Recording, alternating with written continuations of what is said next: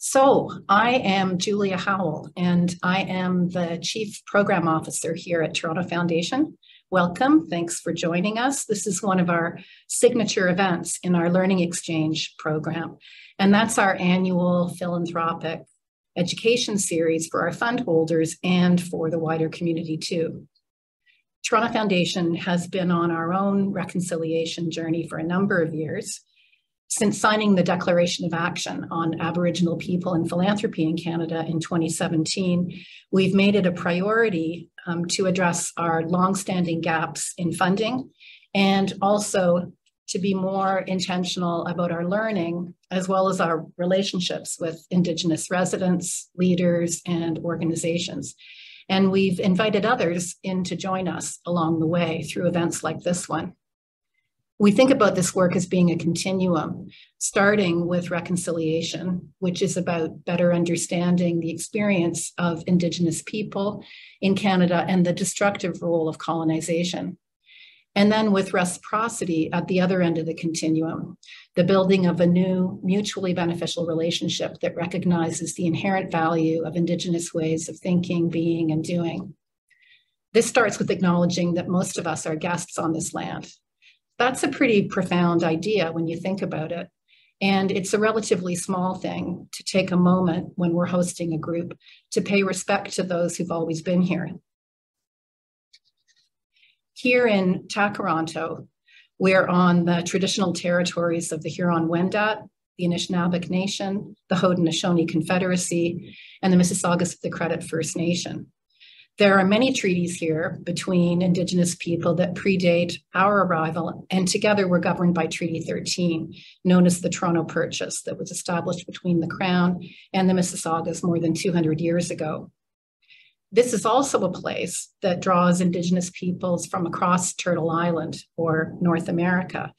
I've heard Toronto referred to as the United Nations of Indigenous peoples, and for good reason.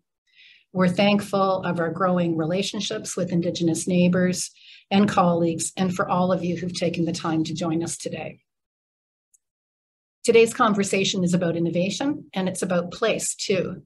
Perhaps it may be the first time you've considered how Indigenous worldview and practices are central to these. Community foundations like Toronto Foundation are place-based, meaning that our philanthropy starts with a local lens. Apart from that, no two community foundations are the same, and so knowledge of place and the ability to develop creative responses to uniquely local issues are pretty important. Toronto Foundation is delighted to include Anauma Community Foundation among our family of funds here. Anauma is the first community foundation in Nunavut, and I believe the most northern community foundation in the world. The population of Nunavut is under 40,000, but there's more than 1,000 community groups there, very few with charitable status. We expect that Anauma will be leading the way for the rest of us in philanthropy in figuring out how best to support grassroots groups, how to be nimble and responsive, and how to meet community where it's at. More to come on this later. In the meantime, today's conversation promises to delight and inform us with new and yet ancient ways of thinking about how to meet the needs of community. We welcome Sara Wolfe, Justin Weeb, and Sheila Boudreau in conversation for the next 35 minutes with some questions from you at the end. I'll come back very briefly at the end to wrap things up. Don't forget about the Q&A icon at the bottom of your screen. So in a minute, I'm going to introduce Sara Wolfe to get the dialogue going. I had the pleasure of meeting Sara about a year ago, and I knew then that I had to meet her again. You know how these things go. Sometimes an instant connection is made and you just can't stop talking.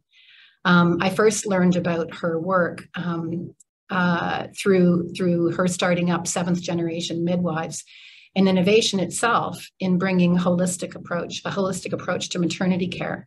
When my first daughter was born 27 years ago in a midwife-supported home birth, I didn't think much about the age-old practice and learnings that underpin the service. I just knew it was the right way to go.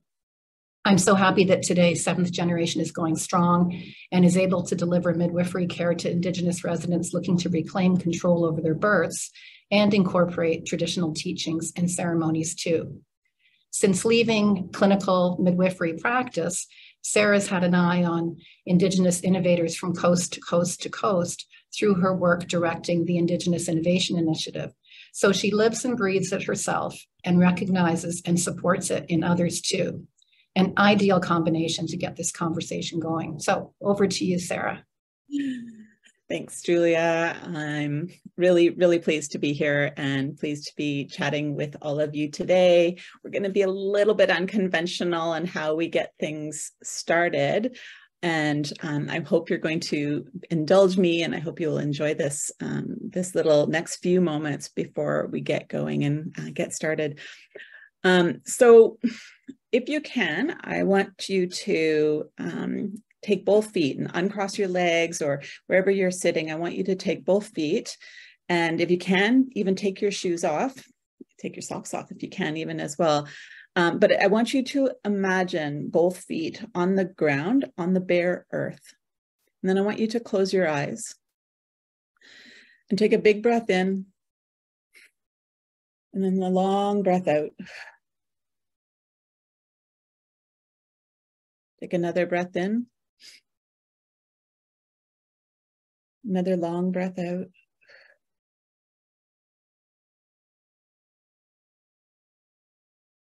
Big breath in. Hold it for a moment. And then as you breathe out, you can even sigh if you're able to. And one last breath. And then out. Now breathe normal now. But what I want you to do is to feel how your feet are connected to the ground. And I want you to imagine that they are directly on the earth. I want you to imagine, like, what does it feel like on your feet? You have bare feet on the ground. Is it cold or is it warm? Is it wet? Is it grassy? Is it sandy? Is it rocky? Or is it muddy? And as you stand there, what emotions do you feel? Wiggle your toes and imagine that you are an extension of the land. You are connected to the land. And when you look around, what colors do you see? What sounds do you hear? What things do you smell? And as you listen deeper, can you hear the ancestors' voices speaking to you? And what are the voices of those ancestors saying?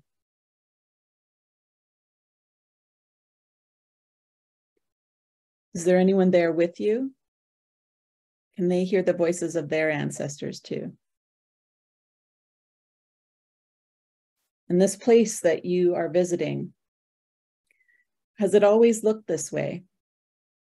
Has it always felt this way? And now I want you to imagine this place 3 generations from now, 3 generations into the future. It's about 75 years from now. The year is 2098. I want you to feel hopeful. Sometimes that's hard right now. But feeling hopeful, and as you stand there with your feet planted in the land, what does it feel like now? How do you feel? What emotions are coming up? Keep wiggling those toes and extending yourself in that connection deeper into the land. And 3 generations from now, on the land, what do you see? What sounds do you hear? What things can you smell? And as you listen, can you hear the voices of your future ancestors? And what are those voices telling you? So this is our time, the past, the present, and the future, they're simultaneous. They're moving through us. And we're all on this same earth, this same place, and the same space simultaneously.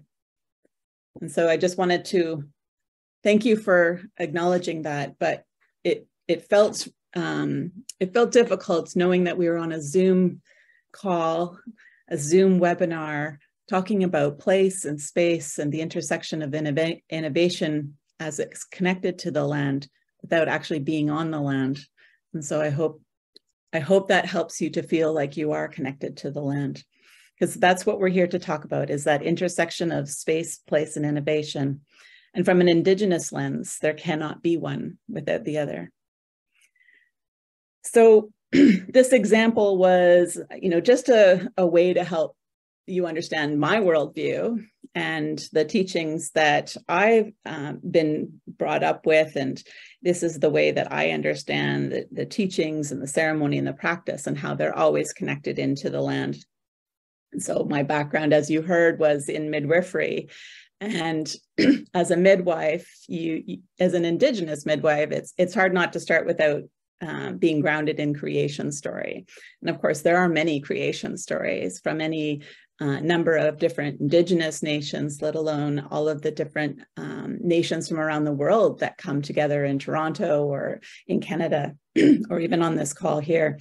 The creation story that I connect to is the one where Sky Woman is being chased by the bear, and she trips and falls through a hole and lands on this land that's covered in water, and she lands on Turtle's back.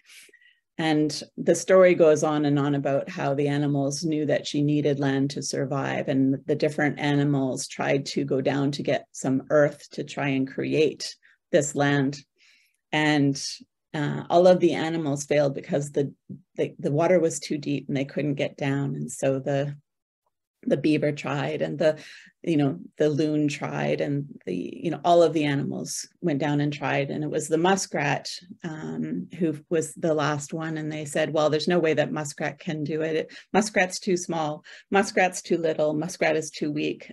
But Muskrat said, well, I still must try. And so Muskrat went down under the water and was gone for a really long time. And the other animals started to mourn poor Muskrat. And as they were in their mourning, the Muskrat came up to the surface and had made that ultimate sacrifice and had not survived. But what they found was that little bit of dirt underneath his claw. And he was successful in his endeavor. And they took that little bit of earth and they put it on Turtle's back. And they all danced around on Turtle's back until we made what we know as Turtle Island. And Sky Woman, as she had been falling through that hole in the sky, had the seeds for all of the plant life that we needed. And as they danced around the circle on Turtle's back, was able to plant all of the life that we have here on this land. So that's the creation story I was grounded in. But more importantly was the teaching that I got that every birth story that happens is a reenactment of that original first creation story. And as we extend it, it's like everything that we create in any given day. I created a cup of coffee this morning, which it didn't show up because of my screen, but everything that we do is that reenactment of creation story. And the midwifery practice, as you heard, was called Seventh Generations Midwives Toronto. And it was grounded in that teaching of the seventh generation teaching, which is a Haudenosaunee and an Anishinaabe teaching and extends across many different nations. But it's this idea that the context and the circumstances and the situation that we see here today is because of decisions that were made 7 generations before us. It's that teaching about looking back, but it's also that teaching about looking ahead, because we have decisions and actions that we are all collectively making today that will have their biggest impact on all our future ancestors 7 generations from now. And so with that, I want to acknowledge that I normally am in Toronto. I am currently in Vancouver, which is the unceded and ancestral territories of the Musqueam, Squamish, and Tsleil-Waututh nations. I'm Anishinaabe by background. I'm from Brunswick House First Nation, which is in Anishinaabe-Aski territory north of Sudbury, Sault Ste. Marie, and going north from there. And I'm just very, very pleased to be here today and with a couple of special guests. So Justin Weeb and Sheila is coming in as well, Sheila Boudreau. And I'm going to hand it over to them next because they have very deep connections to the land. And so I wanted to just ask them as they come into the circle to do a bit of an introduction of yourself, but just maybe what comes up for you when you think about land and place and space and the intersection of innovation. Over to you. Oh, I go first, sorry. Thank you so much, Sarah, for that beautiful opening. It was very lovely, and I think it meant a lot to everyone who's on the call. Well, I wear different hats. Like there's the professional side. I'm a landscape architect. I'm a planner. There's the personal side. I'm a mother raising 3 kids on the land that we live here, and I'm in the Toronto area. But I'm also someone who has always been very close to creatures, trees, like they were my friends growing up. I live for being connected to nature, and I think that comes from, I think it's grounded in generations. So I want to actually just acknowledge that we all have ancestors, we all have places that we belong to over many generations. And for me, I think a lot about how I'm the first generation settler on my mother's side. She came to Canada when she was 12. I'm actually British by descent because of that. But on my father's side, he's Acadian, and our generations go back to like 12 plus, and that's why I have Mi'kmaq ancestors, because the Acadians married and made families with the Mi'kmaq peoples in present-day Nova Scotia. I am the 7th generation to the Acadian expulsion, which is something that not all Canadians think about. It's not talked about, where the British imprisoned the Acadians and separated them, and 11,000 Acadians were shipped. Half of those people perished. And somehow my ancestors on Doucette and Boudreau's side made it back to the Acadian coast, is what it's called now, near Yarmouth. But it was where we were severed from our Mi'kmaq relatives. There was no internet back then. There was no mail. There was no way. It was just scattered everywhere. People were being killed, and it was terrible, terrible times. And the tragedy is still playing out in the Acadian community too. But it weighs on me as someone who has ancestors that are Mi'kmaq, and I think a lot about how the work I do. I mean, I work in the land, I work on water. I need to do better. I need to really think about my practice. How do I decolonize what I do? How can we think about economic reconciliation?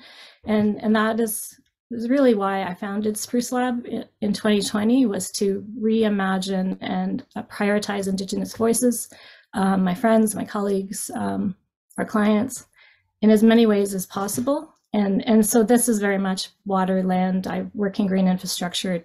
I hate the silos. So I always talk about green infrastructure. It's holistic. That's an Indigenous principle that the Western way is now, starting to embrace in the work I do, thankfully. I'll just stop there, Justin.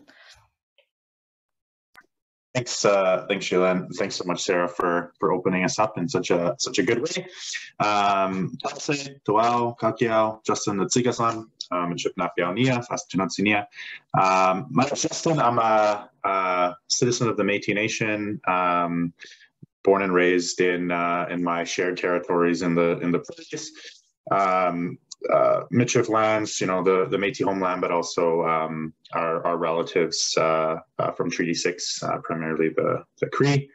I'm calling it from my place, which is a couple hours north of Saskatoon in the woods.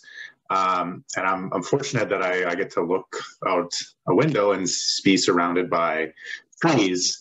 And I'm sure folks are aware, but and they said, Toao Kakiao, which means welcome. It's a beautiful day, and it's I was taught it's always a beautiful day when we're here. But looking outside, I'm in the midst of heavy smoke from all the forest fires across the northern prairies, and I'm reminded of a few things. I didn't actually think about talking about this until I sat down here and was looking out the window, and I'm just like, everything's so smoky. And Sarah, when I went and put some tobacco out, I was reminded as well that, well, it's smoky out here. Like unfortunately, where I am, that far enough away, and it doesn't look like it's going to impact me directly. But I have many friends and peers who have already been evacuated, who've lost their homes across northern Alberta and northern Saskatchewan, and reminded of both the importance of the land and our relationship to the land, but the ongoing impacts of climate change on our lands and territories, and how those disproportionately affect Indigenous people.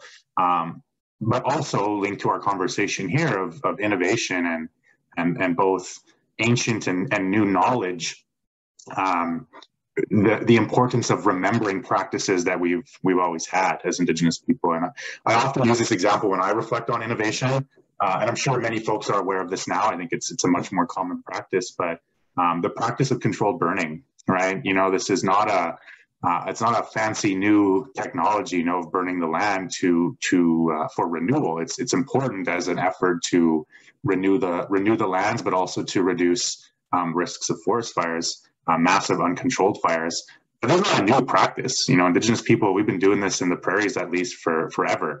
You know, I often like to read old archival journals and stories, mostly because they're hilarious the way that people described our people, and they talk about us burning the land, and some of the ways they described it was hilarious. You know, like I mean, it sort of furthered this narrative of us being, you know, uncivilized savages, but now the sort of recognition of our knowledge systems being so important, and that relationship and connection to land, and understanding that fire is an important part of renewal, is something that now sort of Western science and innovators and all these people are recognizing is so integral. So I'm particularly struck by that today, just looking out the window and not being able to see the sun, not because of clouds, but because of smoke. Yes, thank you for that. Sorry, thank you for that reminder, Justin, that our relatives in the West are really suffering right now with this fire, and yeah, that this is a direct connection to climate change and to the impacts that we've had on the environment, and not reclaiming and not, you know, making sure that we have those ways of managing, you know, the forests in a good way.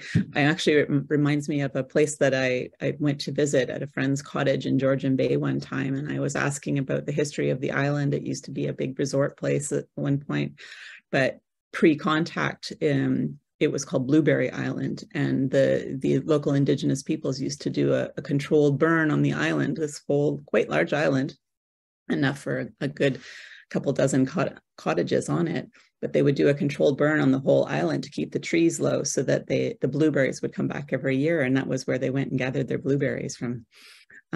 So we had lots of really good practices. So right now I'm the director for the Indigenous Innovation Initiative at Grand Challenges Canada, and going back to 2015, there was a summit that was held by the National Association of Friendship Centers on innovation, Indigenous innovation specifically, and the Honorable Marie Sinclair kind of spoke to this idea that innovation, Indigenous innovation, isn't necessarily something that's just new or technological, but that sometimes Indigenous innovation might be bringing our old ways back to a current context and to the current time. And so I guess my questions here for you right now are, what are we most at risk of losing by not having those old teachings, right? And so you set us up really well for this, just for this conversation, Justin. Like, what are those old teachings that we're at risk of losing, that we need to bring forward, so that we can manage this, you know, space and place in a good way? I can kick us off on with it a little bit. I mean, I think No, I'm inspired. I think I said this. I work at the MasterCard Foundation, whatever that means. It's tertiary in the conversation. I guess the important part for me in that is that through my work, I'm fortunate to spend time, build partnerships with people, with organizations, with Indigenous young people and leaders across the country. And so I'm fortunate to see people both continuing to practice things in sort of in a way that's been barely disrupted, and then also some amazing young people that are tirelessly working to relearn and revitalize. And so I'm always in awe of the young people I meet and see who are committed to relearning our languages and relearning our ceremonies as both an essential connection to who they are, but also because they understand and appreciate the depth of knowledge,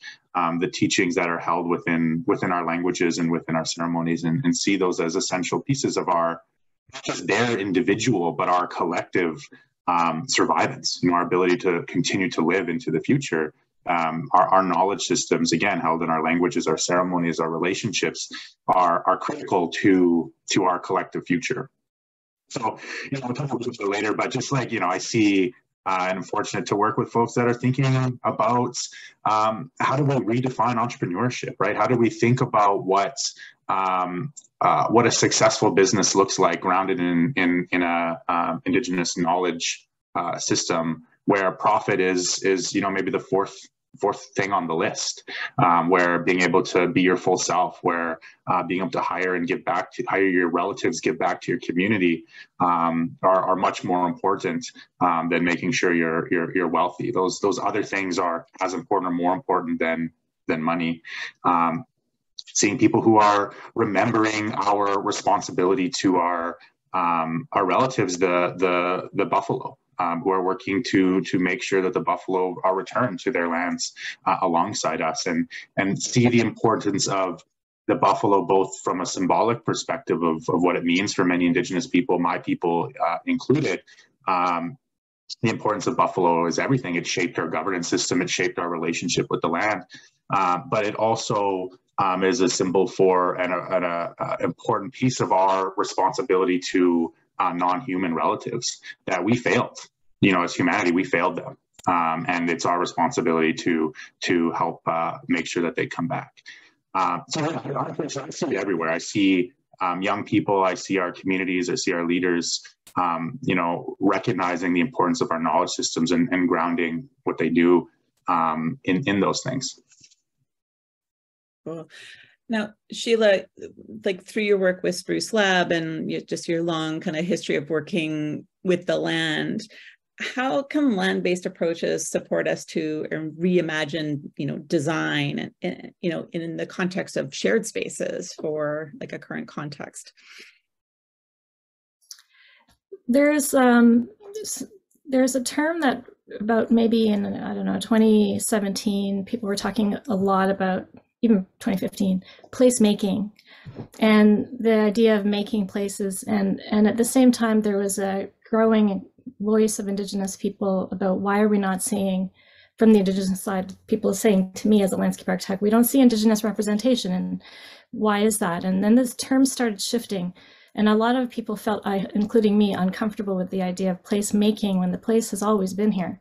And so it's shifted, thankfully, to the idea of placekeeping. And the first female architect, Indigenous architect, Cree woman, Wanda Della Costa, actually coined this term, and that really resonated. And so we now talk about Indigenous placekeeping, and that this comes in different ways. So it comes through ceremony, it comes through physical realization of gardens or signage or stories and narratives in the landscape. But it also comes from changing the way we govern and the way we create programs. So I think innovation is an interesting term, because there's that innovation to me just means thinking of things in a new way or seeing them with fresh eyes in a new way. And I think because of the need for change, that a lot of the innovation is coming from the Indigenous community, including things like how we design, for example, streetscapes, you know, the signage we have, the places that we have, where is the art, where are the people's voices? And it's not just the place that gets designed, it's the process that goes through the whole thing, right? So that we actually think about decolonizing, indigenizing the practice of landscape architecture, starting with, for example, one of our projects, University of Toronto Scarborough campus, we're working on the campus farm and supporting the overall implementation of the master plan. But we've started with thinking about changing the introductions, to get to know each other, to have traditional teachings like the 7 grandfather teachings first, so we can have a good foundation to work and build stronger relationships as we go forward looking at the place. And that was, I mean, I've been working over 28 years and I've worked on over 7 campuses. And I think that was the first time that we started a design process with the design team, with an elder teaching first. Ted Rogers School of Management is another one of our clients, and they also have been changing and shifting from the community engagement forward, thinking about the truth and reconciliation calls to action for their Indigenous healing garden. And the engagement really was guided by Indigenous Advisory Committee first. And so before we put pen to paper, it's about what are our values? How do we work together? And then start brainstorming. And the results are just so much more exciting and meaningful, and right, like it's not just a place, it's you're really connected to it. We also think about, what does the land want to be, right? And that perspective of shifting, what I was taught in school is design something and then sell the idea to everybody, right? Where this is a complete shift. When I was teaching students at U of T in landscape architecture about planting design, they said to me, I was the first prof in 3 years of a MLA program to ask them to think about the perspective of living as a plant. Think about what the plant feels, sees, needs. And that is a really big shift.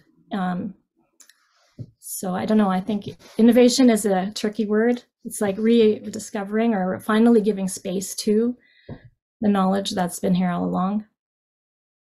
Mm-hmm. When I was practicing as a midwife within an urban context, I felt really strongly that we needed to be able to understand what the teachings, the birth year teachings were for being able to support families, because we had Indigenous families coming to us looking for ceremony and practices and teachings because they were so thirsty for that knowledge. And so I spent a lot of time with the elders and the aunties and the teachers on understanding those old customs and teachings. And sometimes it's like, wow, this is just not really relevant to a current context in an urban setting. And so one of the ones that I frequently use as an example is this idea that when a person becomes pregnant, it's not just that person who is pregnant, it's that family that is pregnant. And so by extension, the other parent is also pregnant. And there are certain practices that must be observed while you as a unit are pregnant. And one of those practices is that the partner is not allowed to go hunting or fishing. And it's this idea that you're not allowed to, or that you shouldn't be taking life when you are trying to grow life. And when we talk about like an urban context, it's like, well, we're not out hunting for the raccoons and the geese that are, so abundant within the city of Toronto. And so maybe it's not really relevant. And a lot of urban, especially young people who are, expecting their first baby are not as connected to the land. They may be, second or even third generation urban raised. And so those connections have been fragmented. I don't want to say lost, but they've been fragmented. But what we were able to do is to understand the context of that teaching around why was a family told not to hunt or fish? Like, how are they going to survive? Well, first, it was around understanding that it was the whole community's responsibility to raise this child. And so by not hunting or fishing, it didn't mean they were relinquished from responsibilities. It's just their responsibilities shifted and became more focused on that child. But it also meant the whole community around them needed to support that family in supporting this new life, which is our most sacred gift. And in an urban contemporary context, it offered me an ability to share that teaching with young families, but to also to frame it in this way around, well, if you're both supporting life, what are the actual intentions and decisions and actions that you are taking that is supporting that life, and what is counter to supporting that life? Are you playing violent video games? And that extends a context of talking about intimate partner violence or just violence within the community and how to protect and save from that. If you are both pregnant, not expecting just that one pregnant person to observe, the no smoking, no drinking, eat right kind of observations, but as a unit being able to kind of support those things in a good way and to support each other in that. And the young people were really engaged with this kind of context. So it becomes even relevant in a modern context to take those old teachings and those old ways and bringing them forward to into a new way.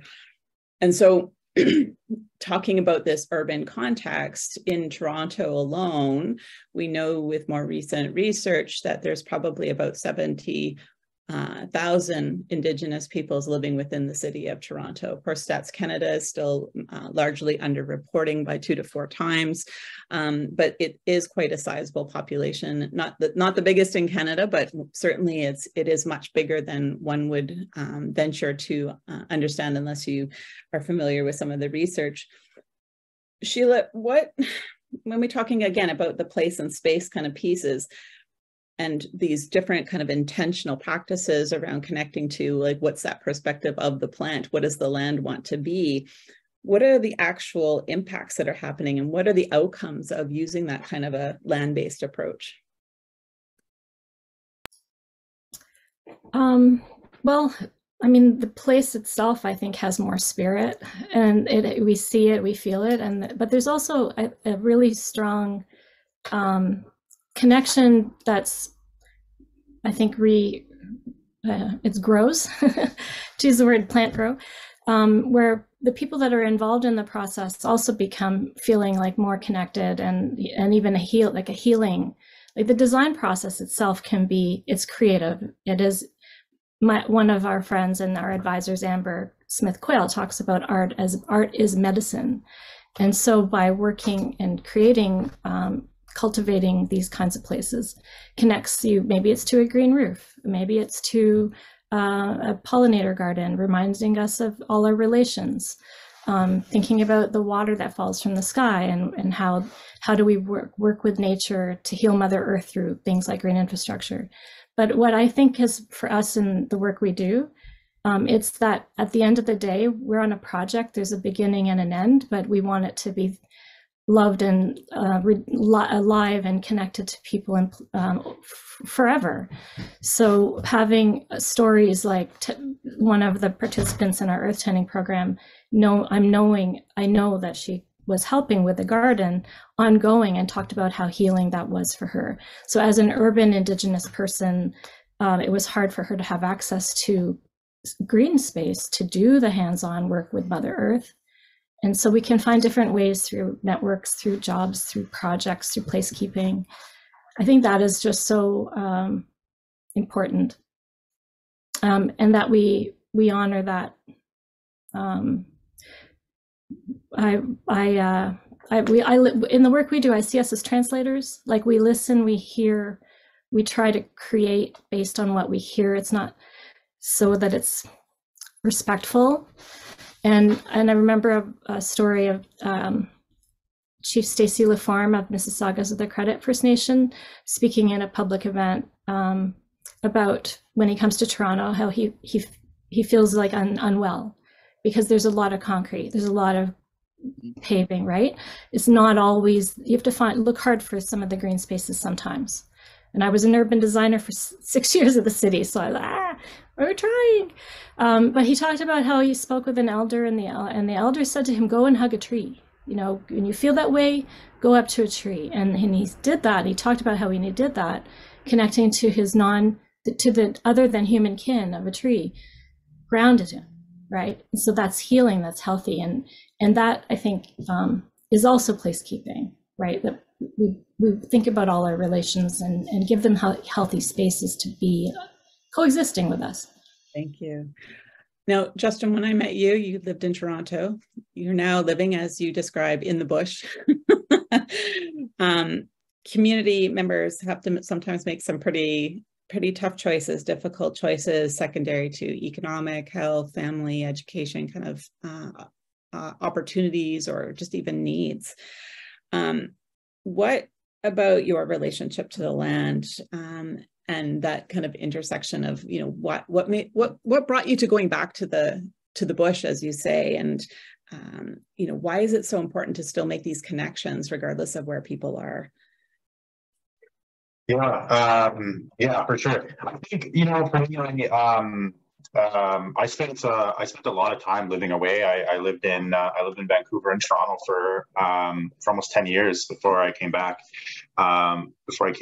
And even then, I grew up mostly in Saskatoon, in the city as well, right? So definitely have a very urban upbringing and urban experience. I think one thing that I learned, you know, a long time ago about that was that you know, when we talk about the city, we often sort of like separate the city from the land.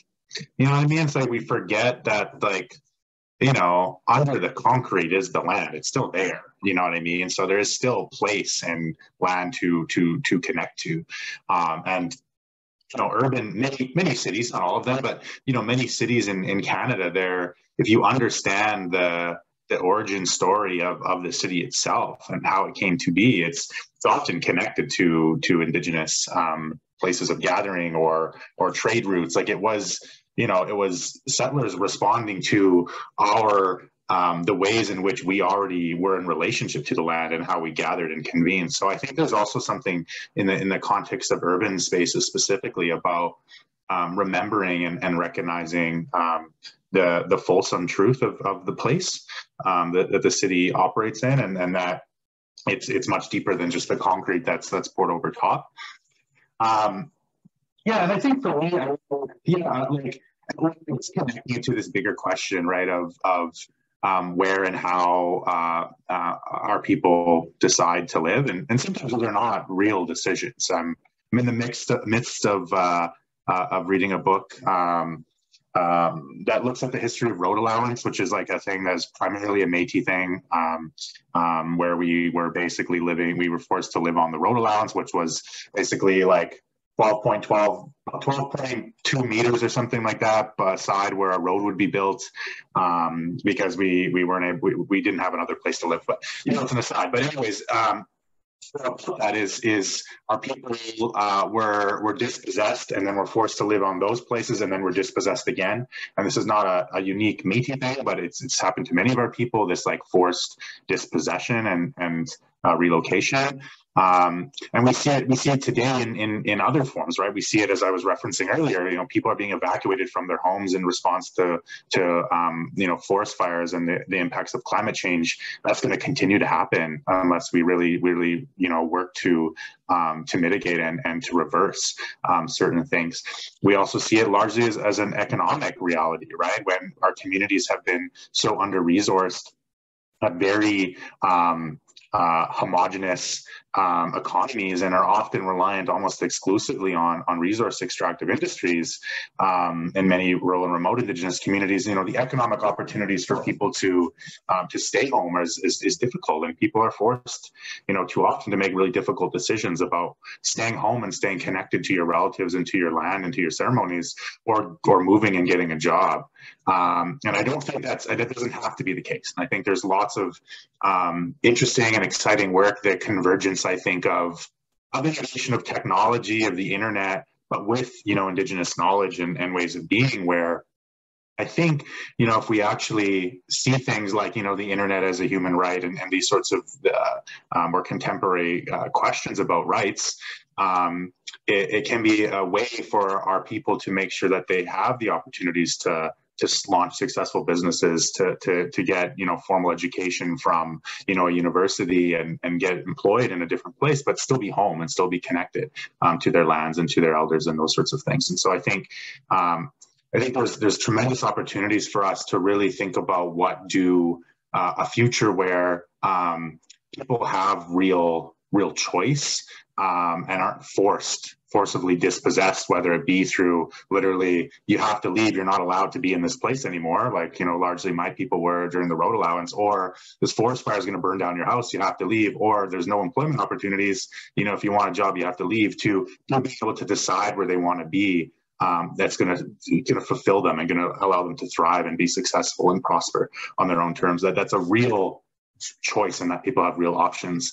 I think it's possible, and there's really exciting work in many different dimensions that I think are helping make this a more fulsome reality. Yeah, you remind me of my favorite, you know, Cree Métis elder and teacher from Saskatoon area, Maria Campbell, who would remind me and often reminded us at the practice that a hawk in the city is still a hawk. And it extends to whether it's just around our identity or to even just like the city is still the land. So thank you for that. I'm going to stick with you for just another second, because you were segueing us into these kind of future kind of, you know, what does the future look like? And so when you look 2 to 3 generations into the future, what does community look like for Indigenous peoples, and how are they connecting to the land? What does an Indigenous economy look like? Yeah, well, I know in some ways those are massive questions. I think it's also some of the things that, you know, I get excited about it when I think about the future, and largely, you know, when I have conversations with people who are much smarter than me, doing much more important things than what I do, but one that I was referencing earlier, I was speaking about the economies and entrepreneurship, and you know, I'm fortunate to have worked closely with folks at Entrepreneur. It's an Indigenous Business Accelerator, but do a lot of different stuff focused across the Northern Territories. And you know, as much as it's about the training work that they do, the, you know, business accelerator and incubator, the, you know, whatever business development services that they provide, access to capital stuff, you know, all that stuff is important and really matters. But the stuff that I think is like truly visionary is when I hear them talk about the future of the economy in the North and in their territories, and that is something that's regenerative. That's something that's cyclical. That's something that truly centers our knowledge systems and all our relations with, whether that be, again, other human beings, but the lands, the waters, the animals, and the plants.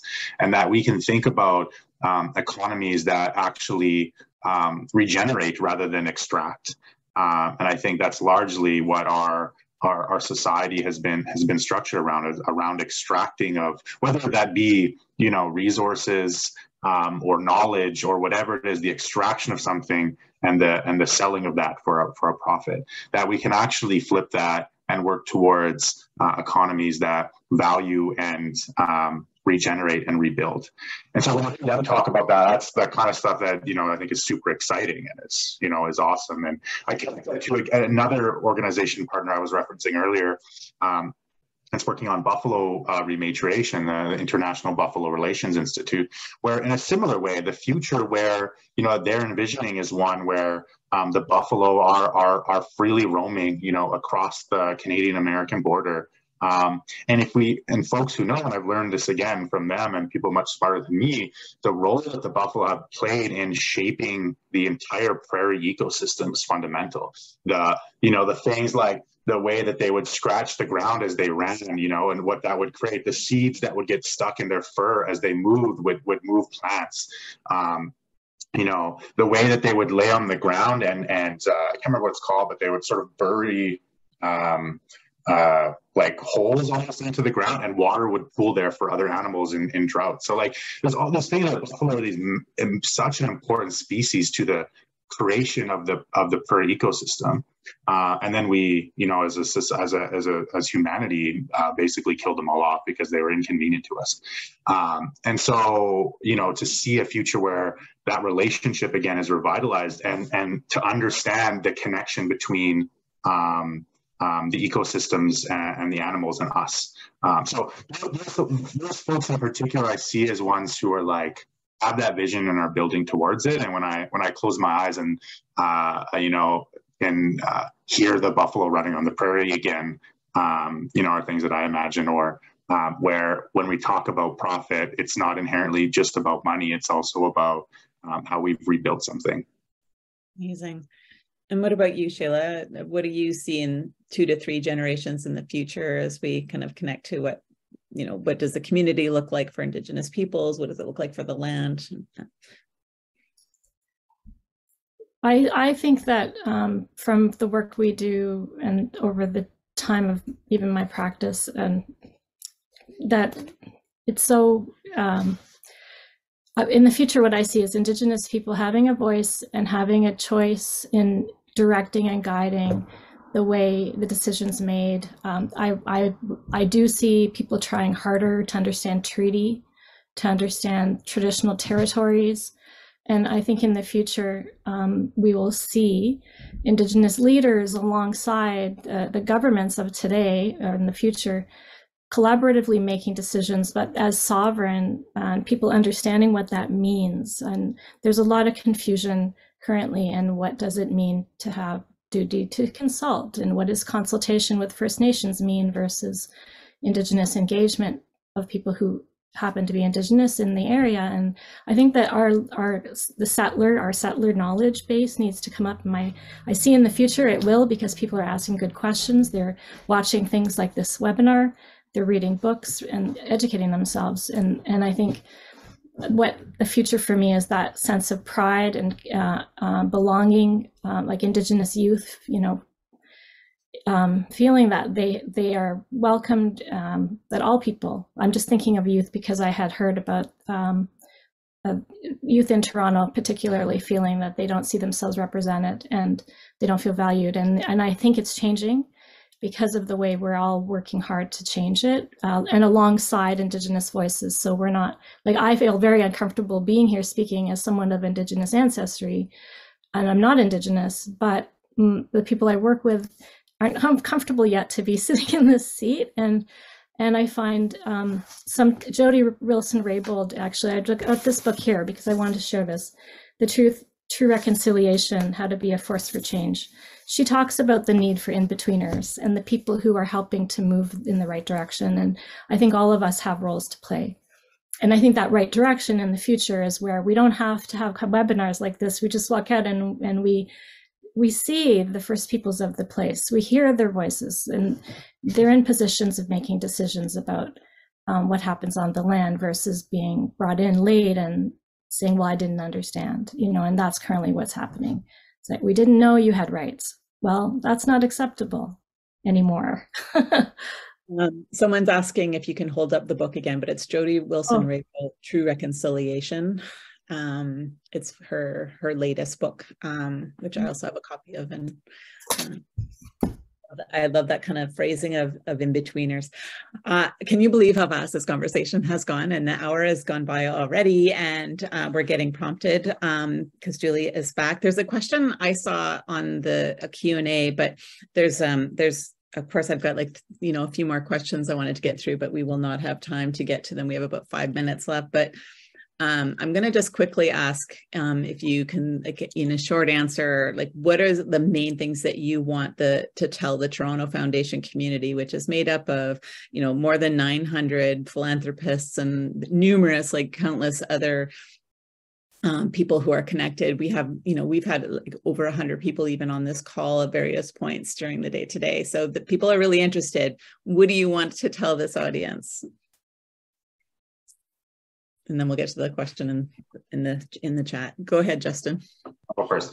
I think for me, the simplest thing is that Indigenous people, we have solutions to the problems that our people face. I mean, it may not be obvious, but it's still wild to me how often I'm in conversations where people forget to ask the people who are most impacted by something, what their perspective is and what their needs are. And that I'm fortunate in the work that I do that I really work to support and invest in Indigenous young people and nation building and self-determination. And so, I see it firsthand every day our young people, our communities, building the solutions to the problems and challenges that they face and their communities face, but even beyond that, that our society faces more broadly. So yeah, don't forget that we have answers too. What about you, Sheila? Yeah, it's sort of similar. I would encourage you to support Indigenous-led work and listen deeply to what what people are sharing with you, and also think about and check what you're doing and think what are my intentions in why I'm doing what I'm doing? Is it extractive? Am I asking something because I want something, or am I supporting what Indigenous peoples, many different nations across Canada, what is it they're asking me to do, and shift your view to being one of relationship building and being reciprocal versus, what do I need to do next? You're in it for the long game. Julia, do you want to ask that question? Yeah, thanks, Sarah. So Georgia from BC had an interesting question about the future. And she's wondering about Indigenous innovation in the context of the digital realm and whether there are some interesting models or thoughts that you might have. Justin, you work with youth a lot. You probably have a good answer to this one. Increasingly less and less youthful and further disconnected from, I think, technology and where it's going. I think there are some awesome, some really cool efforts. I know folks like friends of mine who are making video games, that are where people are using video games to relearn language, or I'm trying to think of what else really cool stuff. Sure, people saw that. I don't know anything about video games, to be honest. That's even what I know less about. But I saw some people, they were posting on, what's that blocks game called again that kids always play? Someone's going to know what I'm talking about. Minecraft? What? Minecraft? Minecraft. I think it's Minecraft. Maybe it's Minecraft. On Minecraft, Roblox. I think maybe it's that. So I think there are people who are indigenizing virtual spaces and are finding ways to practice our cultures in those spaces. I think there's lots of questions. There's a book by a professor at the University of Toronto. I think her first name is Jennifer. I'm blanking on her last name right now. But she wrote a book that looked at Indigenous knowledge. And yes, you got it. You're asking me. She was got books on hand, which is a good read about reflecting on, what does Indigenous knowledge mean in an increasingly digital world and virtual world. There's some really interesting work too. It's not quite this, but thinking about data and intellectual property as it applies to Indigenous knowledge systems. And for some folks who know, and some may not, but in many of our communities, our knowledge systems, there's knowledge that's available to all, and there's knowledge that's not. And in a world where that knowledge is largely translated by relationship and communication, it's more easy to manage that. But in a digital world and an increasingly open sort of world, it becomes a little bit more challenging, and people often feel entitled to all knowledge systems, and that's a little bit counter to to many of ours. And so thinking about how we think about what knowledge is available to who in a digital world, and what are the ways to unlock that for the folks who are rightfully able and should be able to access it. So I have a few questions about some of those things as we move into the future. Yeah. Just very aware of the time we have to wrap up, but just put in the chat for people that are watching the recording. Anna Mickey has a new publication they also put out online called Data Back, which might also be of interest because it's largely talking about what Justin's referring to in the data sovereignty space. I know we're out of time. Julie, I'm handing it over to you to close us up, but just thank you so much, Justin and Sheila. I really loved having this conversation. I'm so sorry we can't be in person to do it, but I wish all of the audience that were here with us today a really wonderful day. And thank you so much for joining us and listening to our stories today. And just really grateful to the Toronto Foundation for inviting us to go on this journey. Well, gratitude right back at you, Sheila, Justin, and Sarah. This has been awesome. I regret we don't have more time because I feel like we've only just gotten started. But I have to wrap up immediately. People have other Zoom meetings to go to. We're going to be following up, first of all, with a link to a survey. We really value your feedback. Please do take a few minutes to fill out the survey. We're going to send you link to the recording and some of the resources that people have requested. So thanks all for joining, and we will be back, no doubt about it.